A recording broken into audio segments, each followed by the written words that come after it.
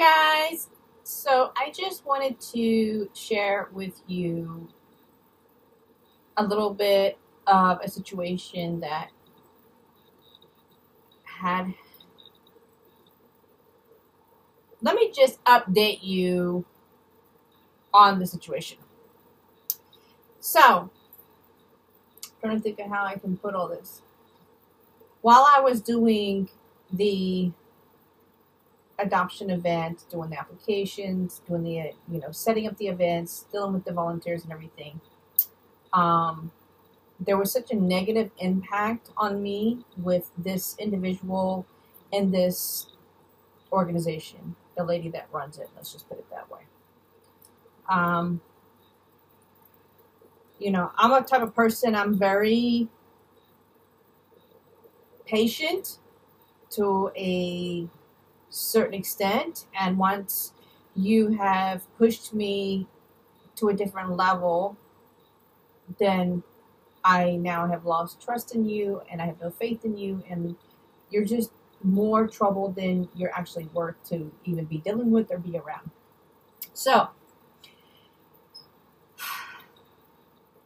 I noticed, I want to say back in maybe February, maybe January, maybe it was in our January event, which I believe, if I remember, December and January and possibly February's events were inside the Pet Supply Plus store that we had the adoption events at. And I started to notice that I would take, my vitamins, I take all my supplements and everything. But I did notice that once I got there and I started to set up, whether it's inside, outside, the stress level of trying to get everything done, I would have everything organized, all my contracts, I had everything together. Everything was just, always had everything so perfect and organized. I noticed that I would say around 12 o'clock, my body would start to, I would have this very uncomfortable pain in my joints where I would have a hard time, if I've been standing for a long period of time, to sit down, to get back up, to the point, just feeling very lethargic, very drained, a lot of fatigue.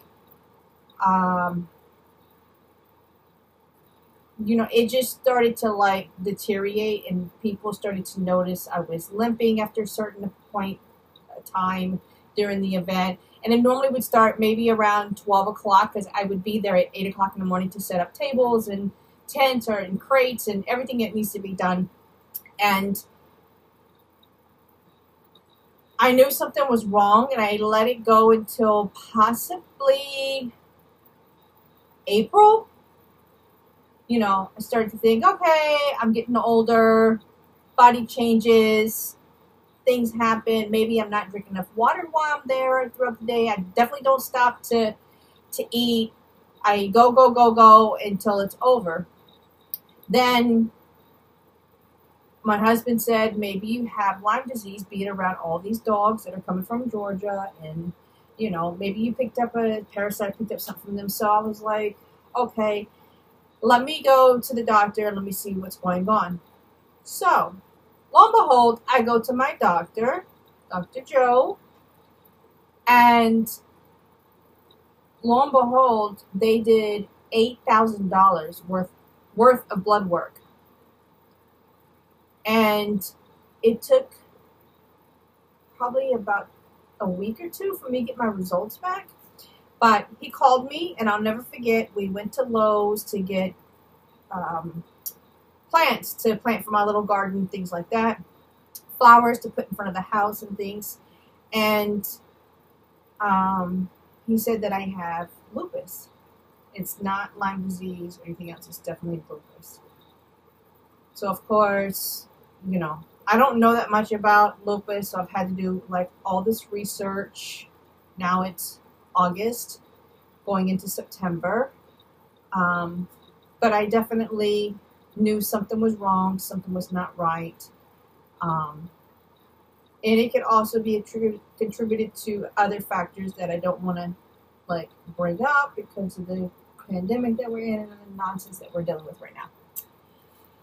So I just wanted to, let you know that I do have some days that are okay, and then I have some days that are bad. I have to go take hot showers frequently throughout the day to try to loosen up, the joints and things and muscles that get very stiff. So, with the whole process of dealing with this, trying to learn what I should and shouldn't eat, making definitely some changes in my diet and in my lifestyle. I have to learn, and it's taken me time to learn that I need to take one day at a time, and I don't need to push myself. Once my body is telling me, okay, you're tired, take a little 15-20 minute nap and reset and, start over. But this has definitely held me back quite a bit. And, when I decided to make this leave on top of all the other cluster fuck stuff that was going on with this woman, I had to really step back and look at the whole entire picture of my health, how I'm treated, the time I invest in it. There is no benefits for me.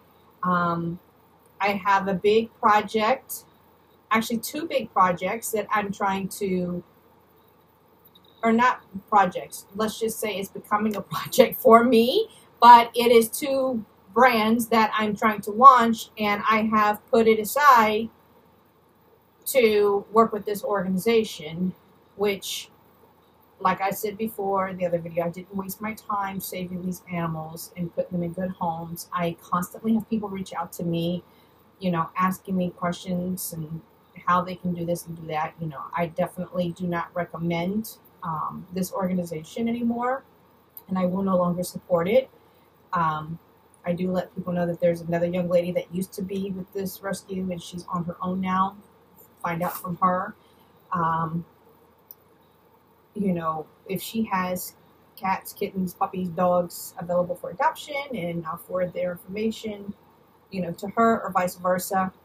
But I just wanted to share with you that I went through some major, issues in the situation that I allowed to go on for too long and things like that. I'm always an optimistic person, thinking that things will change and get better, but obviously it was just getting worse and worse, and people were warning me and I was not listening. But, excuse me, I'm getting sleepy. But now, I'm learning as time goes by on how to deal with certain situations with certain kind of people, and removing myself from those type of situations. So that's it. I just wanted to share with you a little bit of what was going on. Okay? So I will talk to you tomorrow. Bye. Listen, not for nothing, but to invest all this time volunteering, not getting any appreciation, and helping every which way I can, as well as my husband taking money out of his pocket to do things for this lady's events, making $30-something thousand each month off of my hard work for her. It's just, to me, it's a scam. Charging $700 for each puppy and $300 for each kitten. I don't know who in the hell in their right mind would go and pay $300 for a kitten when you can go to someone's backyard and get it for free. Just saying. Scam much. Hi guys, so this is Thursday. So happy Thursday. Anywho, moving along with the situation. So I ended up having to completely cut this woman off because I realized that she is mentally unstable. She is a narcissist, and she has psychological major issues. When I attended the last event, which is back in June, she was acting quite strange. she brought some woman with her that is from Boston, but the woman flew from Boston to Georgia, and then from Georgia rode up here with Maria, with the lady. And, you know, all I can say is this broad does not appreciate anything people do. She's nothing but a scam artist.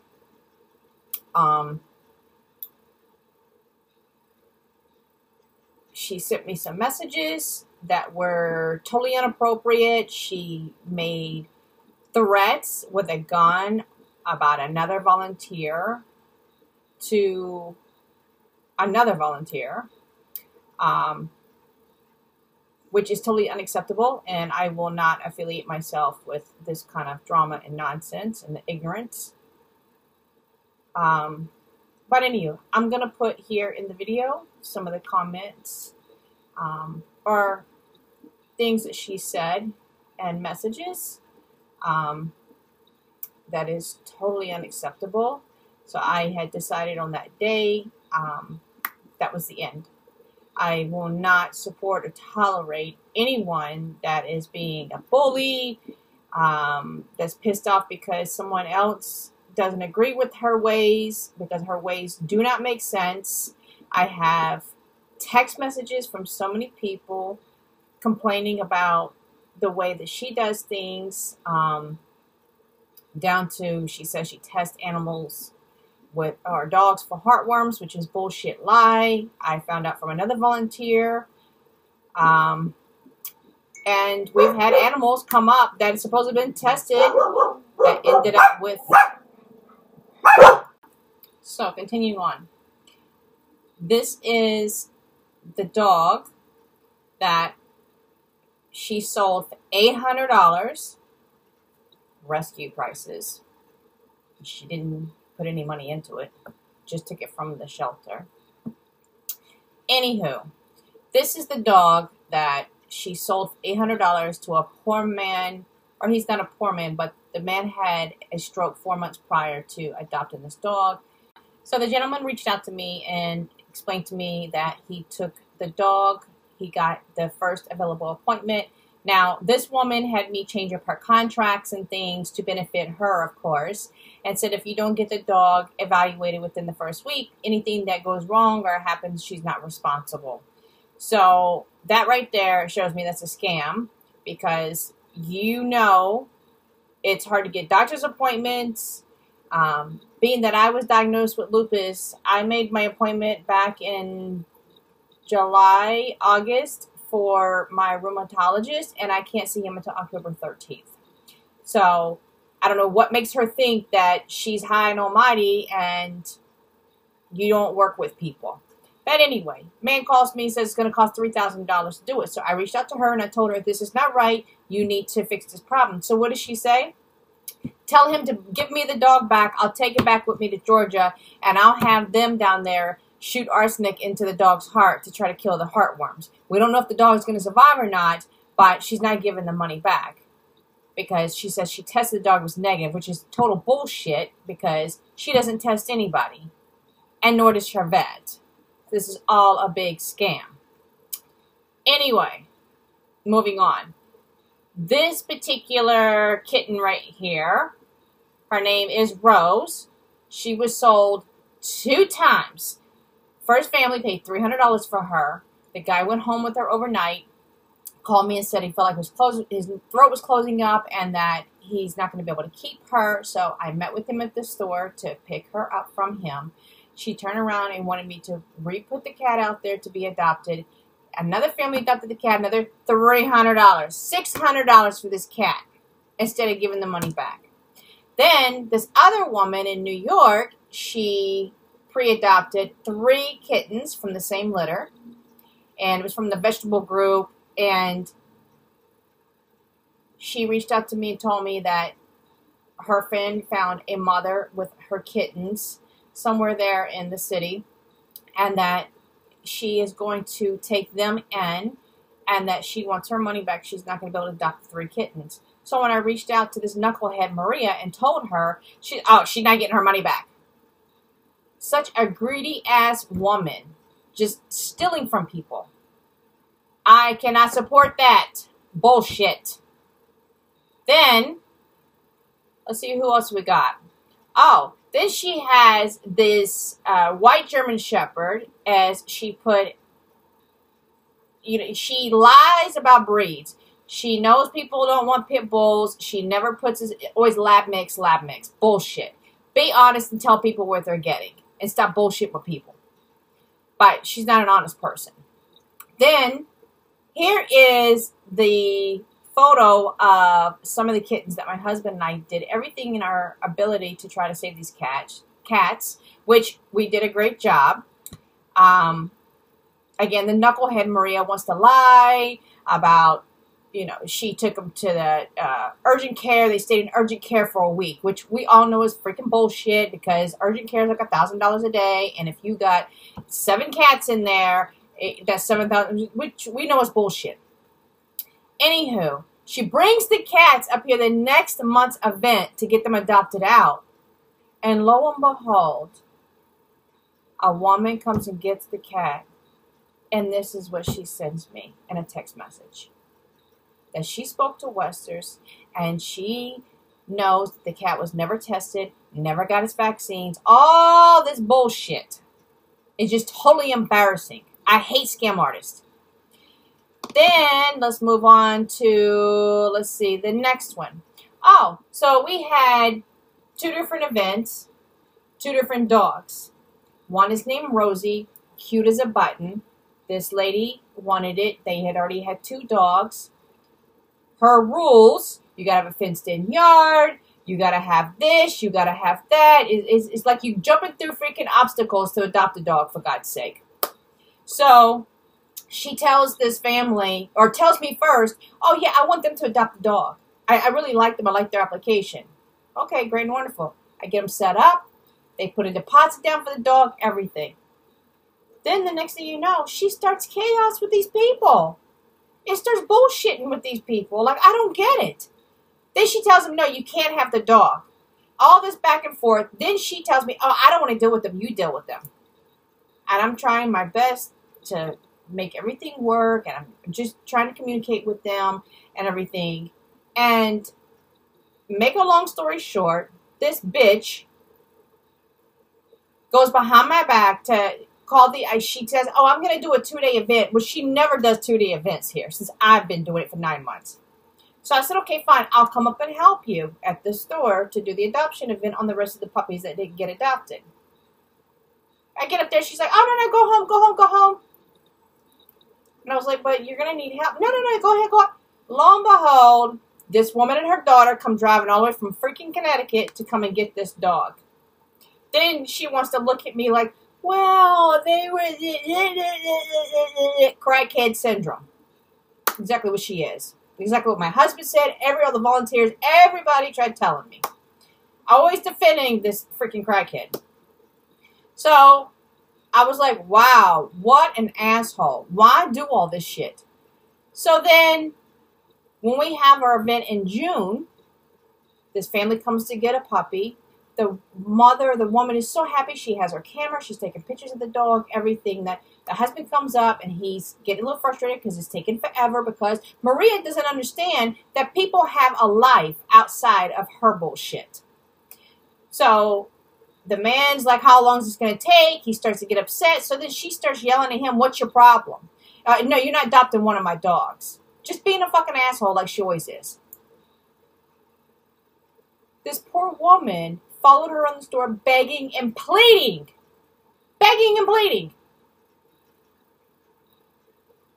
Crying. Then she's like in fetal position on the freaking sidewalk in front of the store begging, why can't she have the dog?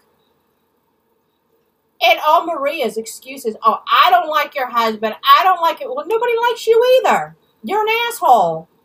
And then I kept thinking to myself, wow, everybody I come encounter with, everybody has something negative to say about this woman. Like, what is going on? And then the talk around town and all these towns and all the other rescues, everybody's talking shit about her. And I was like, wow, how can it be everybody is wrong and she's the right one? No. I figured out, you're the asshole. you're the low life and you are the one that is scamming people. And if she doesn't get the dog adopted, oh, she'll have her landlord shoot the dog in the head, get rid of it, and bury it. Oh, yes. That's how much she loves rescuing animals. It's all about the Benjamins. I figured you all out. You stupid ass broad. So, anywho, moving along, one of the volunteers reached out to me and says, oh, did you see this on Facebook? And I said, I don't even follow this broad anymore. I don't even communicate with her. She is blocked. She is not worth my time. She's nothing but a lowlife. Oh, she gave the dog to the lady that was there crying the day of the event. I said, no freaking way. Yep, the girl sends me a screenshot of it, and I was like, wow. I was like, what a lowlife to make herself like, oh, I'm a hero. No, you're a dumbass. You're a crackhead. You are nothing and nobody.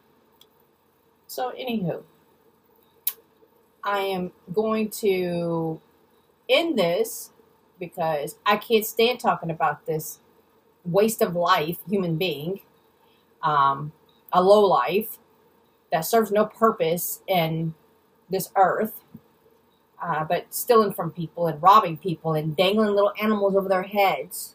You want an animal from me? You better do as I say. Do as I say.